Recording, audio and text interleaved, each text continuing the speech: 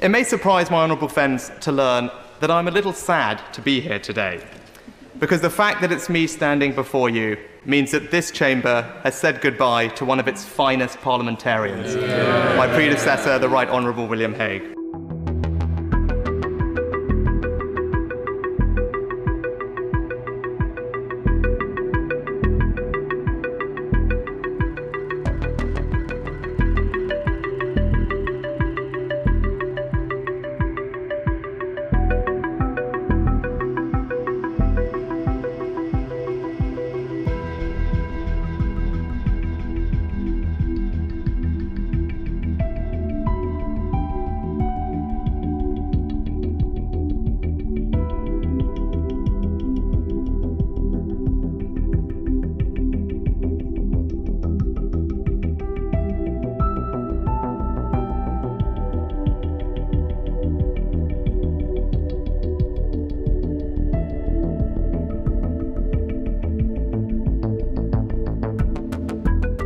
Today, I've announced measures to provide support worth £15 billion, with the majority going to the most vulnerable households.